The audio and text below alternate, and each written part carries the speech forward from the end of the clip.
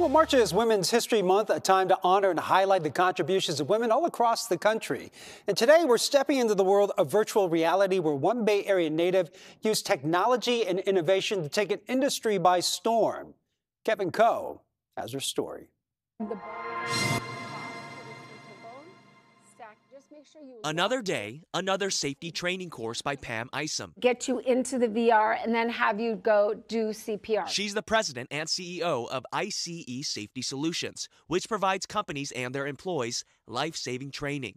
Today, she's teaching CPR and earthquake safety in Fremont. I'm in the headset, my instructors are in the headset, and what's happening is they're experiencing someone having a cardiac arrest in front of them. This class uses the same tools you'd see in most CPR courses, but the VR headset allows students to get real-time data and feedback in a more realistic emergency setting. It also is more collaborative, like CPR competitions based on compression data. 97! ICE's clients include Honda, Coca-Cola, and the Golden State Warriors. But it hasn't been easy for Pam since she started the company 25 years ago. Being a woman in safety, right? Because when you think about CPR, what do you think about?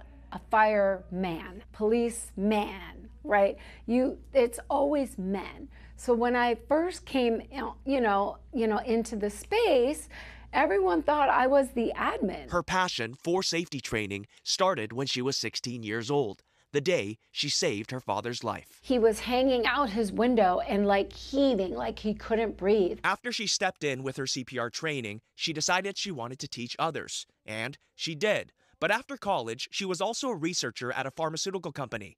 Then she had her first kid. So I went to resign from the pharma company, and they were like, well, who's going to do our CPR?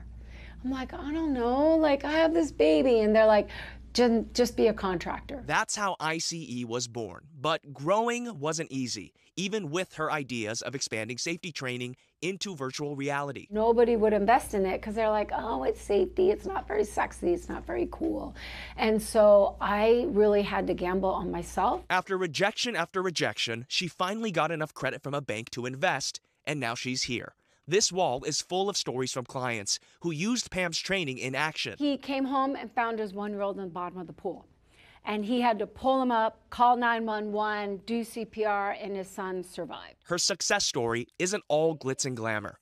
Even today, Pam still finds herself defending her life's work. Given what's happening in the country, specifically around diversity, equity, and inclusion,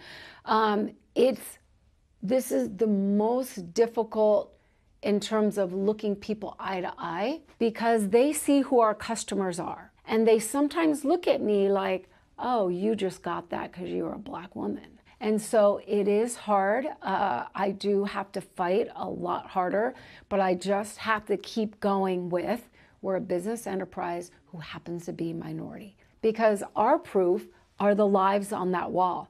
Those lives that are here today, that proves who we are, and that's a totally different type of merit. Another day, another obstacle for Pam to overcome. And according to the Health and Safety Institute, women account for 25 to 29% of the safety profession, while making up 47% of the country's workers.